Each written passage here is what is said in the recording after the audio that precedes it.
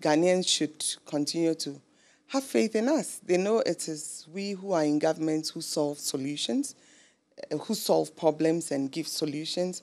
So I believe that if we are able to communicate to Ghanaians and they are able to start seeing their taxes at work, they won't have a problem with paying under 2% of whatever they have sent in a day. But the question has again been, because you just said that the problem has been with how the money will be used.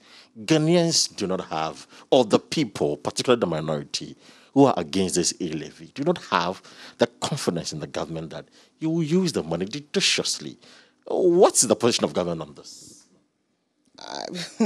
Well, I find it laughable to say that the minority doesn't have the confidence for the government to use the money judiciously. I think this government has been commended a lot for judicious spending, looking at the kind of commitment the government has. So if we take the sensationalism out of the argument and we decide to do some critical analysis to look at the facts on the table, what the government has been able to do and what the government plans to do, I believe that there's no question, the question doesn't come up that Ghanaians are not confident in the government.